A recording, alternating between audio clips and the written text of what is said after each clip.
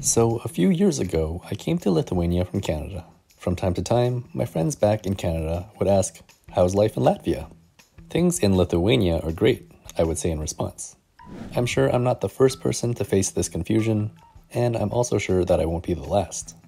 For these well-meaning people who know next to nothing about the region, I'm 99% sure that the confusion comes from the fact that both countries begin with L and end with A. I would be incredibly impressed if the confusion stemmed from the other similarities the two countries have with each other, because there are quite a few of them.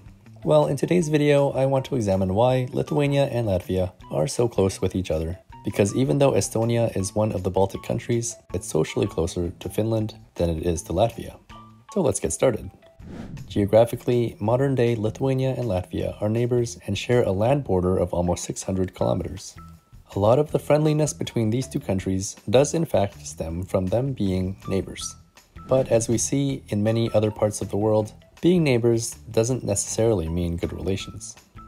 But for Lithuania and Latvia, it's this close geography that explains their shared history and culture.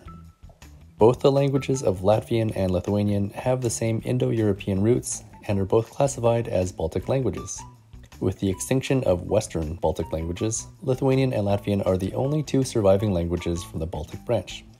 According to mustgo.com, of the two languages, Lithuanian is the more conservative, having retained more archaic grammatical forms than Latvian, especially in its sound system and noun morphology. These features have been found only in extinct Indo-European languages. This would be one explanation for why Latvia is closer to Lithuania than it is to its northern neighbor Estonia, which itself has a completely different language with completely different origins. It would also explain why Estonia is closer to Finland, as their languages have the same roots.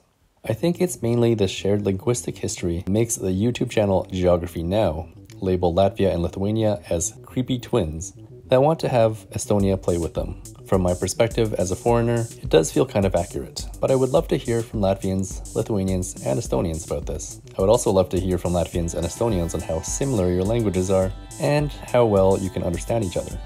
Leave a comment and let us know. But moving on, the two countries have shared so much history with each other in recent centuries. If we go back a few hundred years, the land of modern-day Latvia and Lithuania were together part of the Grand Duchy of Lithuania and the Polish-Lithuanian Commonwealth between 1561 and 1772. Over the past 2 centuries, Lithuania and Latvia have shared the same struggles for independence from the same empires. Both countries declared independence from German occupation in 1918 and also did the same against Soviet occupation in 1990. This is, of course, a very, very short summary and doesn't include Estonia, which experienced similar struggles as well.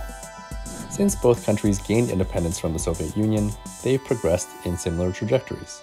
Both countries joined the NATO military alliance on the same day in March 2004, and they also both became neighbors of the European Union on the same day, just over a month later. These days, the fear of a common enemy with Vladimir Putin is probably a major force keeping the two countries united and cooperative with each other, especially militarily.